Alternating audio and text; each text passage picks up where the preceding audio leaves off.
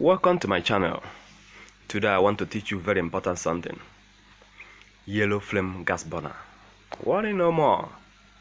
Just imagine how this flame it is. If you place pot on top of this kind of gas cooker, sorry is your name. But in this particular video, I'm going to show you just simple something. You don't even need screwdriver. Just a touch. Just a touch. It will be like this. But before then, please do well to subscribe, like, and share this video. That is the only way you can pay me. But I'm going to teach you just simple something to do, just a touch. So let's go to the business. So if your gas cooker is like this, just put your hand under. Look at the way I'm doing it. It's just because this one is on the floor. Just put your hand under. Just a touch. Just look at the flame. If I'm touching, it will be changing until you get to a normal blue flame. Then you now leave it. Look at it. It's now coming to normal. A touch. A touch. I think we are getting there. We are getting there. Don't worry. I'm going to show you what I'm touching so that you can do it to your own. Just look at it.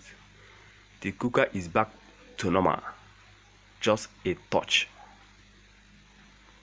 A touch.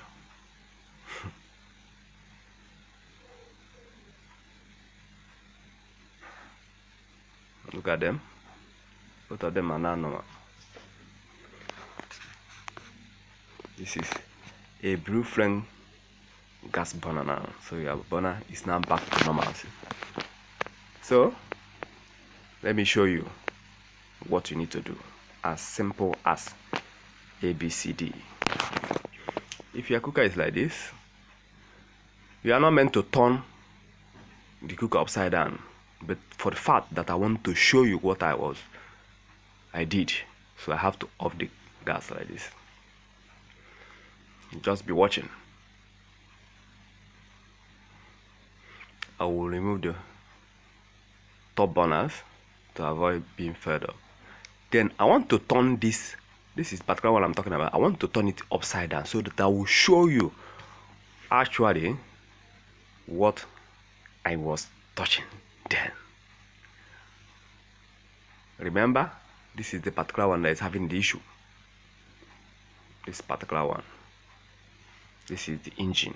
So I want to show you what I was touching. So look closely at them. You will learn a lesson today.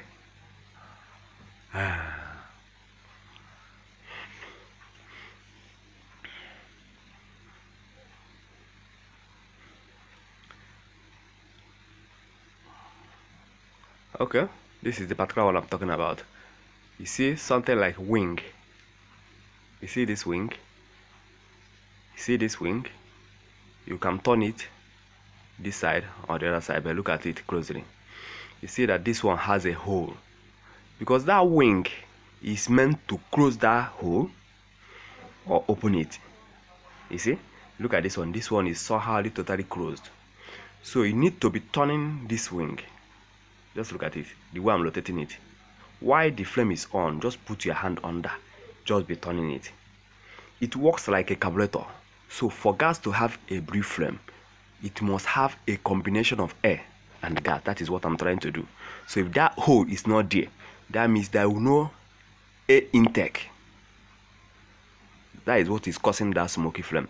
So this is what I was doing. Let's go back again. Let me show you.